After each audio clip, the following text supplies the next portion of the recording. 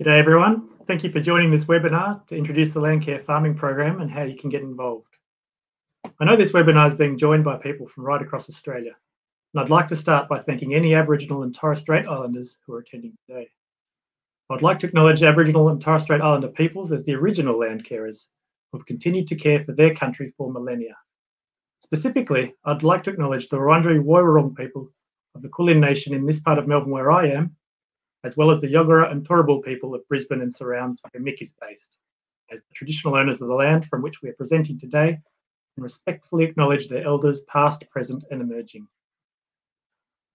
As COVID has meant that we can't come together for a National Landcare Conference this year, we're delighted to be able to present this webinar to you as part of a series of webinars which will include topics from each of the conference streams, taking place between now and the face-to-face conference in August next year. As well as an introduction to the Landcare Farming Program, this webinar is to introduce the Program Manager, Mick Taylor, who's been a delight to work with and has come to Landcare Australia with years of experience working across NRM in agriculture, with both industry and government experience across the country, including having been a regional landcare facilitator himself. I won't go into any detail about the Landcare Farming Program, as I'll leave that in Mick's capable hands, but before he gets started, there's just a little bit of housekeeping to get through.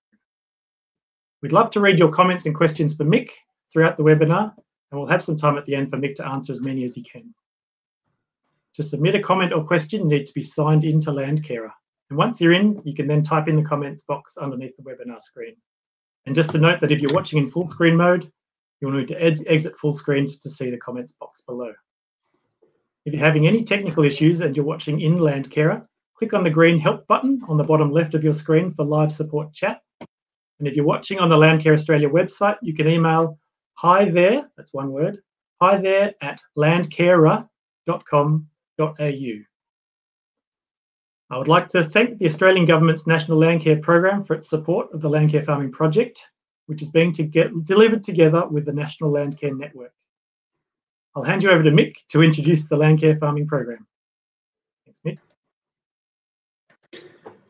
Yeah, thanks, Ron, and welcome everybody. Thank you for taking the time out this morning to listen to our great plan that we're putting together. It's really exciting. Very excited to be a part of this project. And as Rowan mentioned, I'm based up in Brisbane. I've had about 15, 20 years in natural resource management, agriculture, through a variety of different roles, from policy to agro-politics to on-ground management. And joined with the Landcare program to sort of progress some of the feedback I've heard around Australia over the last 10 years about where we need to go and what we need to do, and for stewardship and sustainability. And I see this program as a really good opportunity.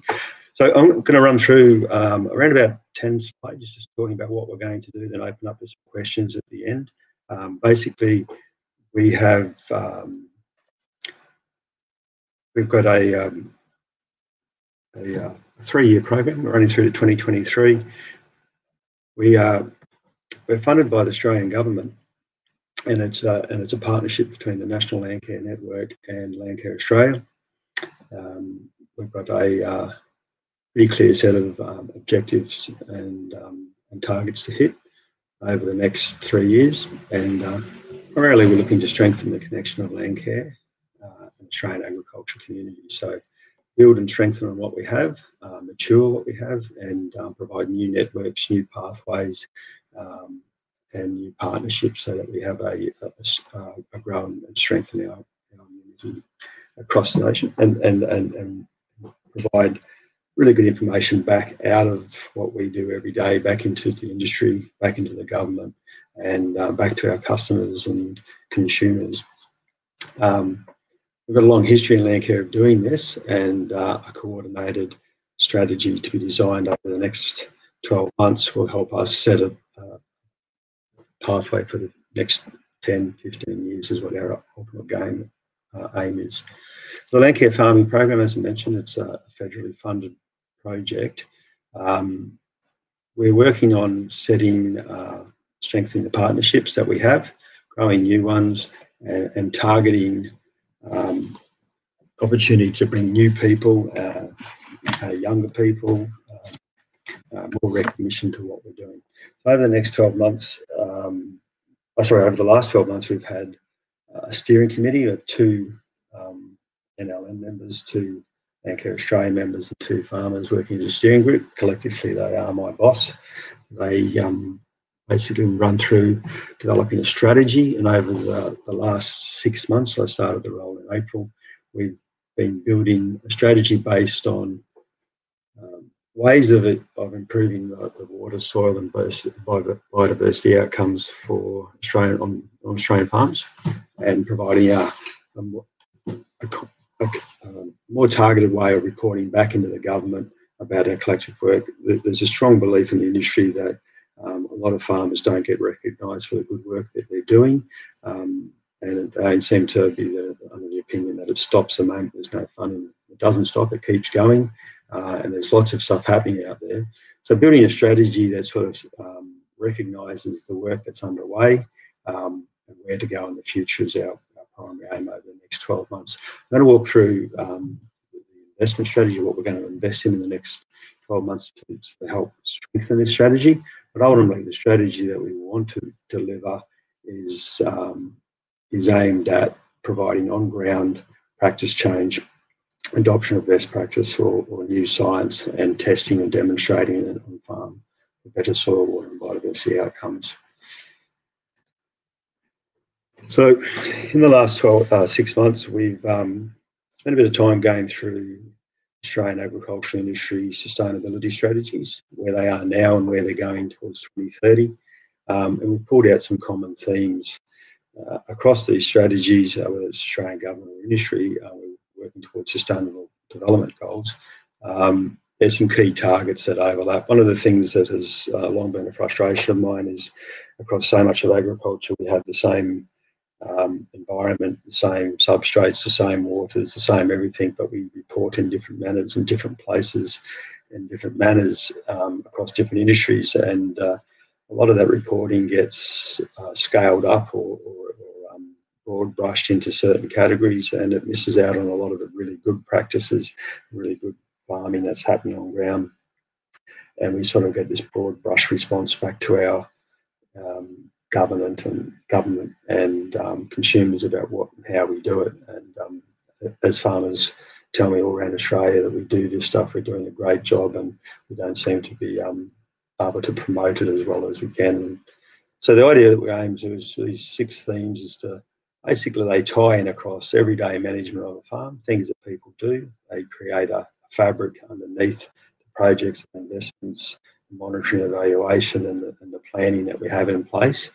They interface with each other. So in any agricultural sector, you can find that these strengths, weaknesses, and opportunities in drought, carbon, biodiversity, ground cover, pastoral, grazing pressure, and things like that, veg management, and ecosystem services, and people, capital, people, and things like that, are common themes. And so the idea of our strategy is to use these common themes to create a national platform that picks up the principles and themes from what we're doing today, or what we can do, and then aligning it with the best research available to demonstrate it to our peers. One of the things that I really believe Landcare has a strength in, it's a human pipeline. There is such a big network of farmers who have common beliefs and themes about where they want to go. Being able to put the best practices and innovative practices and new practices to the test and demonstrate it through this pipeline. We've demonstrated for over 30 years just how successful Landcare can do adoption and promotion of things. So in the next year, we're looking at underpinning that strategy that we have sketched out with the people who are Landcare, the place where they sit in the landscape, their current performance on land, put it into a planning program so that we've actually got some opportunity to move that towards actual on-ground practices, and then go through the next couple of years delivering it and fine-tuning it. So by the time we get to the end of the first phase in 2023, we've got a program that, and a strategy that sings and dances, and we can go back to the stakeholders, we can go back to the investors, and back to our customers and consumers, and with a strategy to go forward and partner with them for solid move towards 2030 and their strategy of sustainability. Now, the first thing we're doing, this is underway at the moment, and there may be some people who have heard about this through the state and territory organisation, but currently one of the feedback we got very early on when I started was a lot of people aren't listening, that they're not hearing what's needed at the ground level. So we've set up a series of roundtables for each state and territory organisation around Australia. They're run from state and territories organisations' perspective, facilitated by an independent facilitator, and key stakeholders in that Landcare network in that particular state or territory come. And we're working through a list of strengths, weaknesses, opportunities, and a vision for what Landcare looks like in 5-10 years, and how we can use the Landcare farming strategy to bolster those needs, wants, successes, etc. At the moment, we're about halfway through. We've got 3 more states and territories to do. New South Wales, Tasmania and Western Australia, the 3 remaining ones. If you're keen to participate, you can reach out to the state territory organisation or myself and see if there's sign up for a meeting. What we're hoping to do out of these, each state and territory will get a snapshot of where they believe they are and what they need and what their strengths are and where they want to be in a few years' time. Obviously, there's no use Landcare Farming having this great big fabulous strategy that doesn't actually match with what people want to do on the ground. So even if you're a small Landcare group and you like killing weeds or you like managing pests, every single one of those themes or goals tie into a pest management. There's a biodiversity outcome. There's a landscape resilience outcome. There's a capacity building for people outcome. So the idea is that from each state level, we'll get a snapshot of what the state wants to do from a tiny group to the big incorporated groups. There's an opportunity to understand what they want to do and tie those to the themes. By the time we've got the whole lot done, we'll have an opportunity to pull that together into a discussion paper for the steering committee, for Landcare, and for the government to look at what our strengths, weaknesses and opportunities are and how we're going to go forward to underpin that strategy with the people at a state level and build a national strategy out of that. So underway at the moment, and some very lively discussions, some very good discussion, some really good ideas. Learned quite a lot. I've been to a lot of these events in the past, and there's lots of butchers' papers and shares, texters and things like that. This is a very different way of doing it because of the inability to travel. These have all been done online and have done very well. It's given people opportunity to build a bit of capacity, and as I said, the feedback to date has been very good, and I'm very excited to get these all finished so that we can build that final snapshot report of what Landcare farming looks like across Australia. Now the next step, this is also just underway. Each state and territory organisation has received a Landcare Legacy kit. It's a kit made of basically a selfie frame that has some instructions and some hand wipes, so we don't give everyone the COVID. The idea is that we take these selfie frames out into our community, into our networks, into where we deliver our Landcare and we promote why we do it. My vision is to have a national snapshot of Landcarers individually, Landcare groups, Landcare communities, what they do, what their passion for it is, why they're doing it, to build this snapshot, a web across Australia, all these little short videos. So we're asking these producers and Landcare groups to take 2-minute videos, tell us about their passion and why, where and what they do in Landcare. We're going to sort of spread that across Australia so we can show to the government, to the industry, just how broad our network is and how much we're doing. That Landcare is something we do every day. It's not something that turns up and leaves when the funding does. It's a part of our life. This idea came out of a discussion with some people in Dairy Australia who were telling me about work they did as kids, or their parents did with Landcare, and they drive they weren't particularly taken with the idea as kids, but as they drive back into the farm each day now, they see the value of that 20, 30 years of restoration and repair work that Landcare ethic or ethos had created on that farm, and they're so proud of it. You remember back to the days where quite a few, nearly a decade ago, where we had the Landcare is for Everyone cartoon video that was on TV. It was quite well received.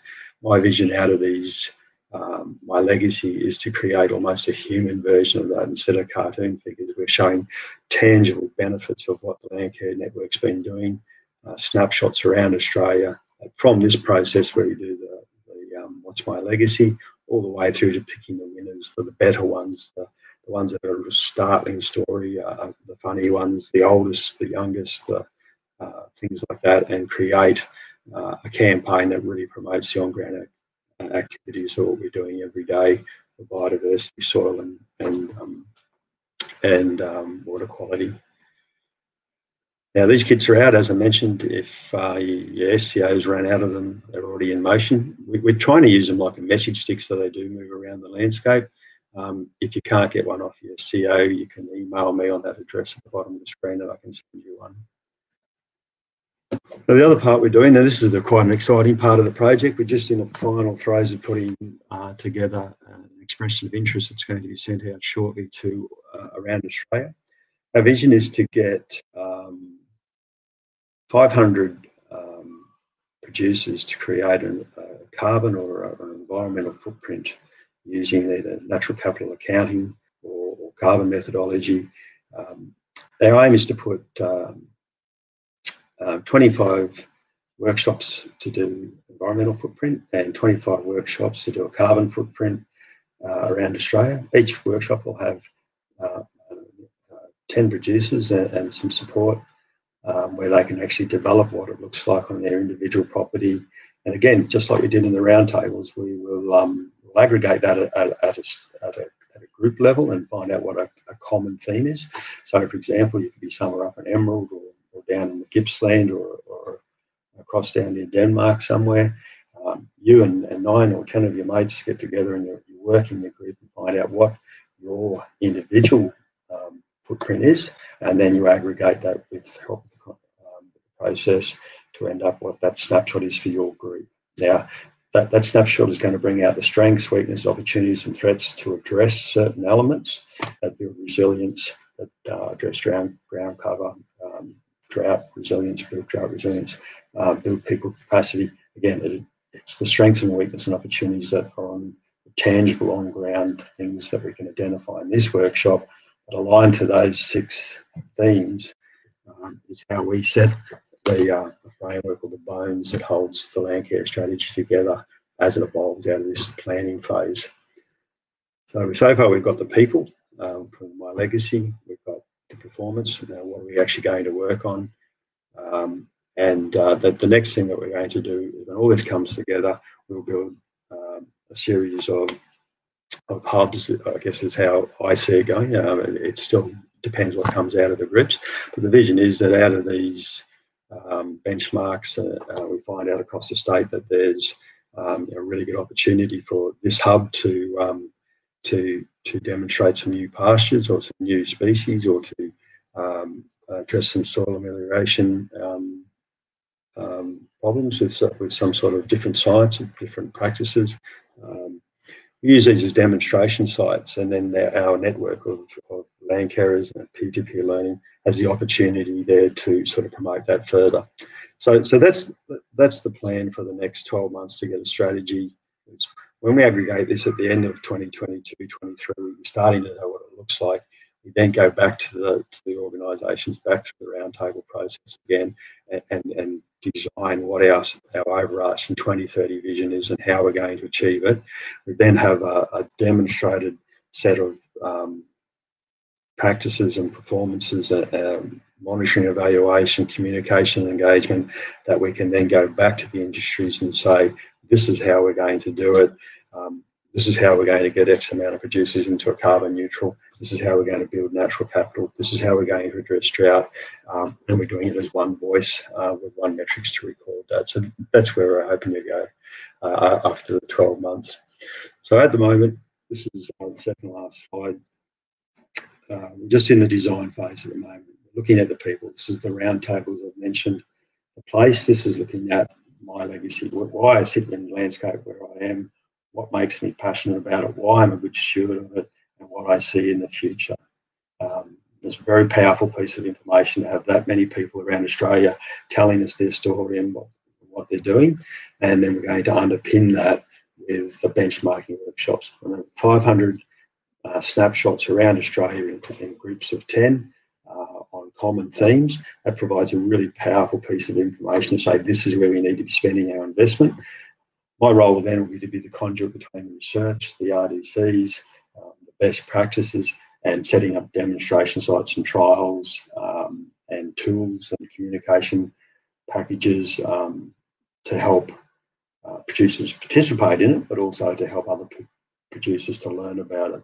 I'm a firm believer that the best way of getting farmers to understand new concepts or to try new things is peer-to-peer learning. One of the big things I heard regularly in my last role with Mick Livestock Australia was, oh, that's fabulous research, and if I live next door or within 100 kilometres, that'd be great, but I don't. I live over here, and that's why I find the opportunity that the Landcare Network is broad and established as it is to pick up research that's available that comes out as proof of concept and then use it against our strengths, weaknesses and opportunities that we've identified through those steps and pathways I've identified above.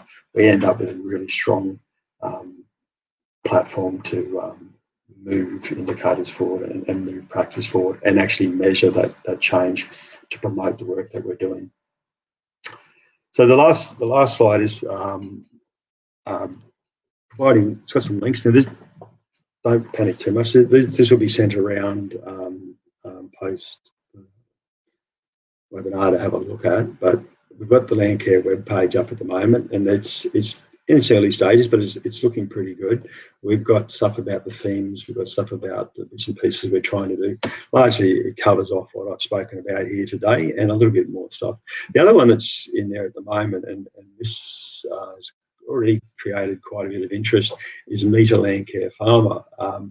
There's an opportunity there. This will tie into the legacy project, but ultimately there's an opportunity there to, if you know a farmer that's doing a really good job, they are at the leaders or they're doing stuff that's really innovative, an opportunity to put them up and promote what they're doing. There's a little template you go to, you fill it out, and what that does, that makes us aware. It makes me aware, I obviously don't know that many people around Australia, so the more people I know and can find out what they're doing, the more I can string them together to help create a fabric of a continuity between what we're doing and then promote that back out. So it's an entry-level start to what we're doing in our monitoring evaluation. We quite regularly hear that there's so much stuff done around the landscape, but we measure all different things, and it's hard for the industry to understand the impact we're actually having if we're all measuring different things. So there's a few steps that we'll have over obviously the projects I've just spoken about through Meet a Farmer, and different participation levels where we have that common matrix underneath it, so that we actually start to promote the scale and capacity of what we're doing, whether it's in a project or in day-to-day activities, so we can show the scale of our works. Next one down there is webinars. Obviously, you can work that one out because you're here today. There's going to be a series of webinars that come out around the conference like this one today, but there's also going to be a series of an ongoing series of webinars that come out of the Landcare Farming Program. We're going to align them to the 6 themes that I mentioned earlier.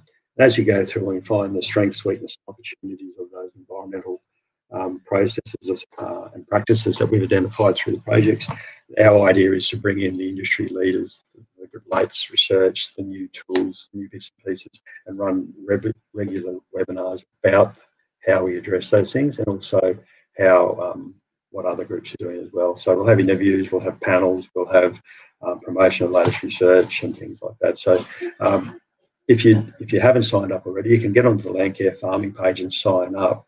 Regular feedback will come out about when the next webinars are, things about local farmers, things about the legacy stuff, and expressions of interest and opportunities to participate will be made available through Landcare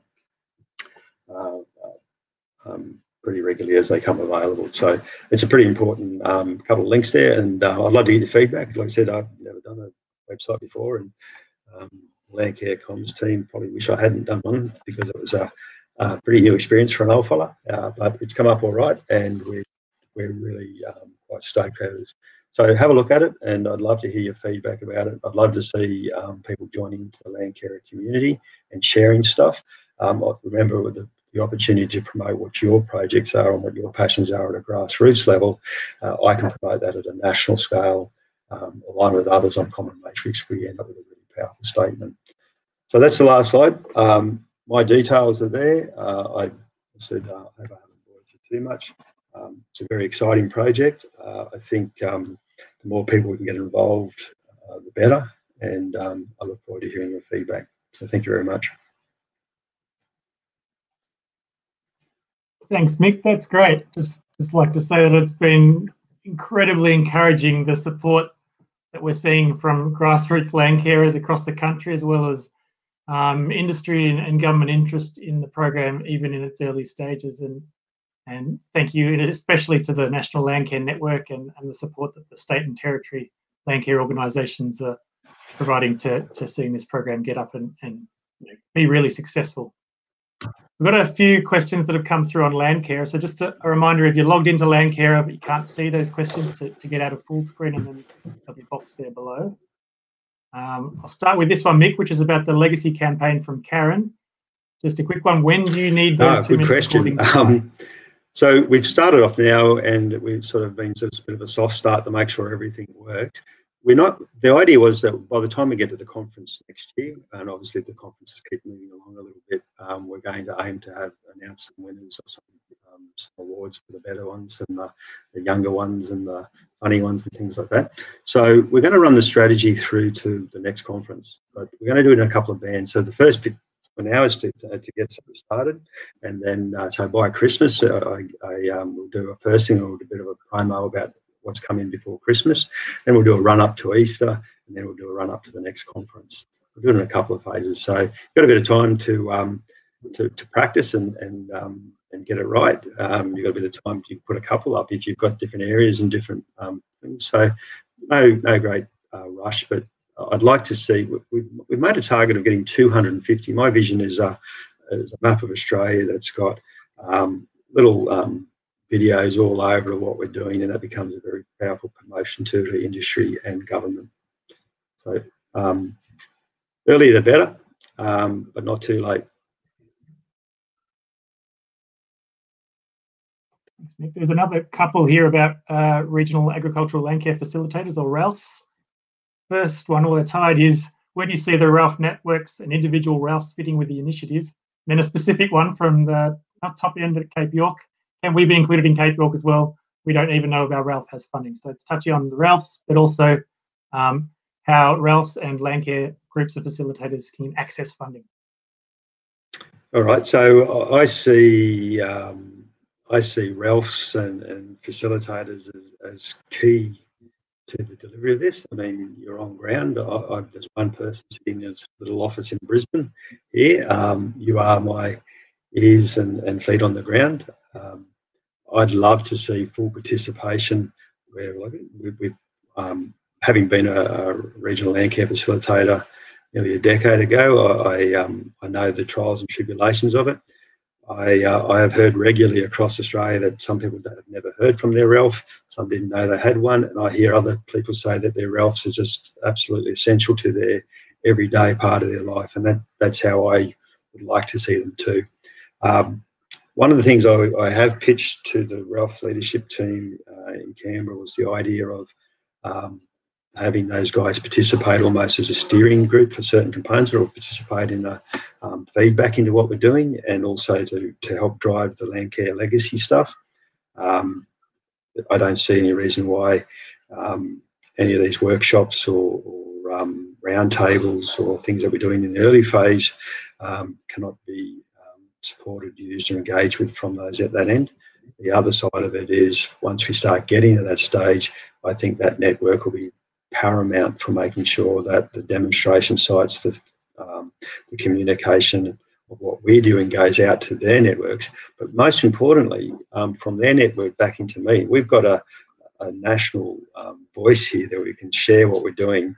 The opportunity to put information up about your projects, your successes, your failures, and all that, and let us help you promote that beyond your normal network is very powerful. I see that as a primary role of me. If you're having success in projects or you're having issues, there's probably somebody out there who's already done that, and that Landcare reform is where I want to use that to make sure that there's a melding of that thinking. So I join in. I'm quite happy. One of the ideas I'd actually pitched was putting actually a Landcare page on the sustainable on our Landcare site, Landcare Farming site, so that they can have a free and open conversation with what's going on and be aware as it happens. But I'm open book, happy to and totally fully supportive of working with you, that network.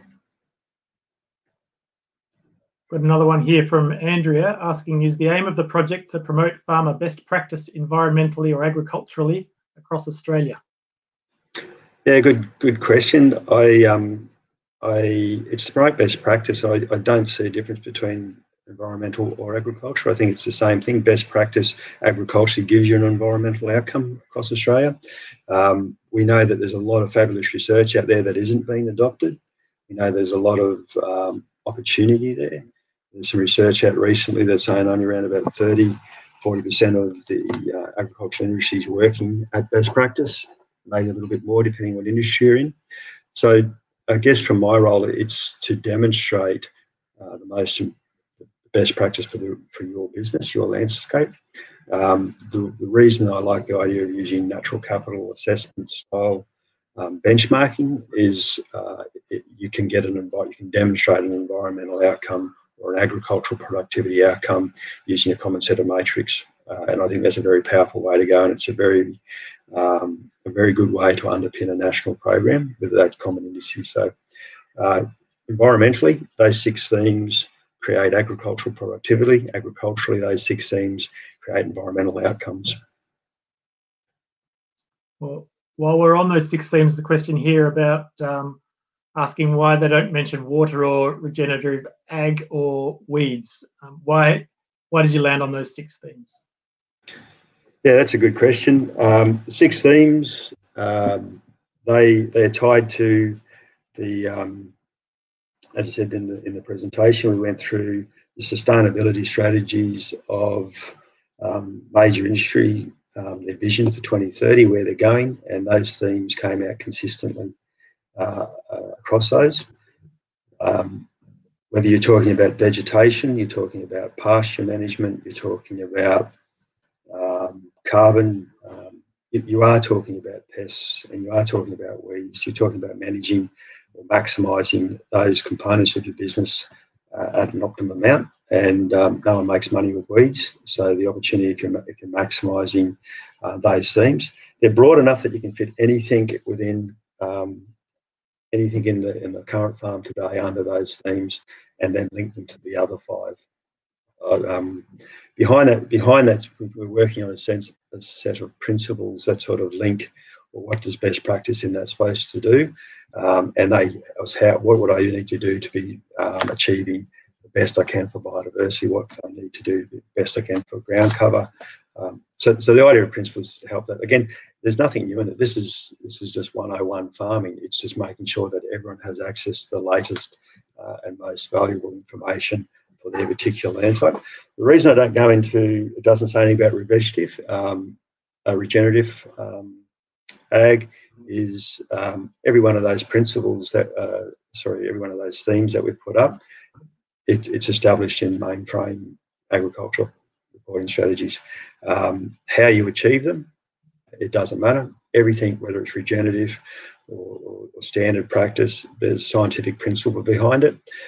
Using natural capital again as an example, changing practice on farm, if you can add or improve your productivity in any manner you like, you're improving your soil, you're improving your water. It doesn't matter how you improve it, as long as you are moving away or maintaining the benchmark you've created. So I don't want to, the term regenerative is quite divisive in industry circles, and I don't want to be in that space. What we've got is a network of farmers who are passionate about environmental and agricultural outcomes, and to use whatever method they deem fit to promote those soil, water, biodiversity outcomes under those 6 themes is fine by me. As I said, it's covered. There's nothing I've seen in any of the articles or processes that isn't scientifically based. If you choose to choose one practice over another, that's for your business. Simple as that. Here's a perennial question. We need funding, consistency and facilitators on ground to help us. Are there funds within the Landcare Farming Program to help support this? Yeah, good question. This one hasn't come up in the past much. I guess if for the amount of funding we've got under the Landcare Farming Program, it would basically mean everybody got basically enough to buy half a day of a facilitator. There's just not enough money in it. Having said that, in the industries that I've worked in the last 5 years, it's been millions and millions of dollars spent on research and development, and adoption of those practices isn't particularly well followed through with. It's a common thing. Adoption of best practice, adoption of your research, it lags the research. A lot of the major industries and RDCs recognise this, and they're working towards it. So whilst we're saying, is there money available in this program? Probably not enough to make any meaningful difference. I think the value that we have in this program is to develop a strategy that brings all landcarers into a common voice with some common measurements and some common practices, using that network capacity that we have, and demonstrate the value of what we can do. And then I think the funds will flow from other areas. The idea of putting this next year together to build that strategy and then tie co-funded projects together to do that at a regional or a grassroots level is the first step in that process. So we're taking the approach that this is a design and development and refinement stage, and the funds will come as the work comes, and we demonstrate we've got the capacity to deliver in a meaningful scale. And further to the facilitator question, I suppose facilitated and unfacilitated groups, this is a common problem. One of the big challenges for Landcare groups is developing applications and, if successful, managing administration, reporting and evaluation, especially groups made up of volunteers. Is there any scope within the Landcare Farming Program to better support groups in this space? Yeah, too right. That's a good question. This is one, so I hear this every day, and it's one that's very much on my mind. If you have a look through the website, we're actually in design a project part on our Landcare Farming website. That's the opportunity. We're going to develop some baseline templates and some support products to help people put together a reporting or an application or the things that they need to get going. I am here available to help people with projects and get them into bits and pieces that will help them do that. The idea of having the templates, it means we can help administer that. It gives us the pathway to get some consistency in the data and take the pressure off the volunteer groups. And also it gives the opportunity to sort of align common themes. So very much a part of it. The templates are in very early stages at the moment, but the opportunity will be very much to do that. I understand that the difficulty, and I'd love to hear from groups as we evolve this to how we can do it. One of the things that I'd really like to, we've just done a joint application with across all states and territories with some drought funding. So we're going to be doing quite a bit of that work at a STO/Landcare Farming Program to bring funds into the states in that manner. But I'm also very happy to work with groups individually to help align on common themes. That's what we're hoping to get out of the benchmarking, is common themes that sit across multiple landscapes, that we can then write bigger applications that can be managed by 1 or 2 people with enough scale and scope to put facilitators in place. But again, my details are there and I'm happy to talk through that. We've got one here from Jenny, who says there are a number of groups and organisations already working on benchmarking natural capital in their landscapes. How will you avoid a duplication of what has already been done? I think hats off to them if they've done some benchmarking. I think it ties in beautifully with what we're doing. I don't see it as a duplication. I see it as a value add, particularly if they're in Landcare groups and they're away. They can slot straight into what we're planning. They've already got a key in the door. To me, I think it really does add value and expands the footprint of what we're trying to do in this first phase. I don't see any manner why it wouldn't tie directly into our next stage of demonstrating amelioration or adjustment to the strengths, weaknesses, opportunities that they identify. And one here from Andrea. Is Landcare Farming Program wanting to encourage practice change amongst the approximately 60 or 70% not at best practice yet? Yeah, that'd be a lovely outcome. But the way that I look at industry, you've got 10% industry that's dragging the industry along. They're cutting edge. They're doing great stuff. You've got the next 10% that are the early adopters. Down the bottom, you've probably got a 10% that they've heard it before. They're not interested, and we've probably all worked with some of those guys. And that's fine. They're probably doing a great job and just want to be left alone. They don't need to participate.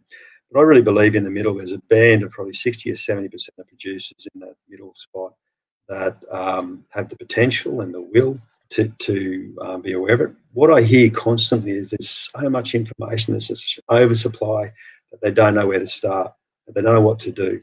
And the whole idea between what we're trying to achieve here is create a set of key issues that we can identify, find the research for it, make the information really easily available and become the go-to place for the latest information that helps me adjust that problem.